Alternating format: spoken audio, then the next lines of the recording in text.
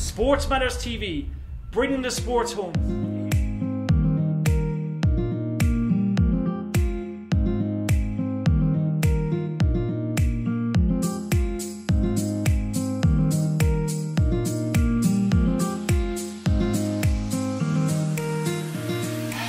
Okay, Sports Matters TV, we're back at the Northside Boxing Club. I'm joined by the trainer coach, Paul. First of all, Good Friday, and the place is packed.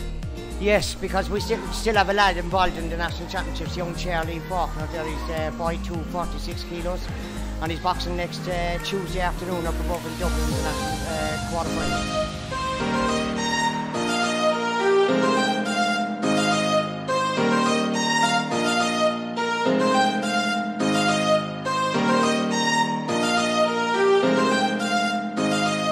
Where'd you get the energy from?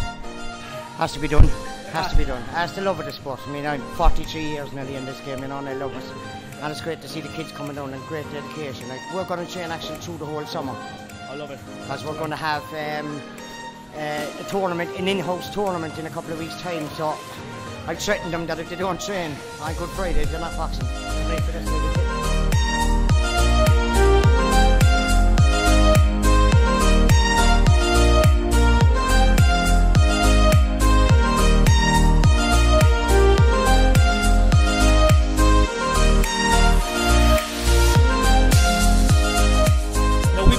And we've seen so many great boxers, young boxers, girls and lads. Obviously the Northside, they know about the boxing club, but there's always room for more to come. It's packed, it's always packed, but there's always room for more. Well, you think it's packed tonight, we're actually short few. We're short about 15, I'd say, of the younger kids in the class, and we have the older advanced class now. Charlie Faulkner comes into both classes. Yeah.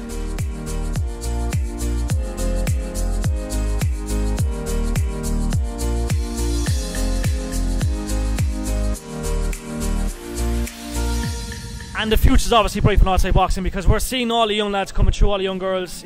You've definitely got a few Olympians on your hand. Oh God, we have, yeah. We have young Charlie Faulkner there now, who's, like I said, is going up for the national championships. And we're hoping that he gets the 2 in a row.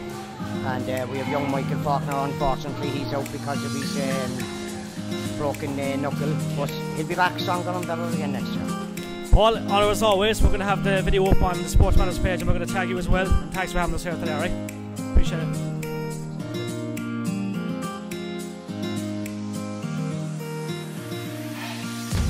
Sports Matters TV, bringing the sports home.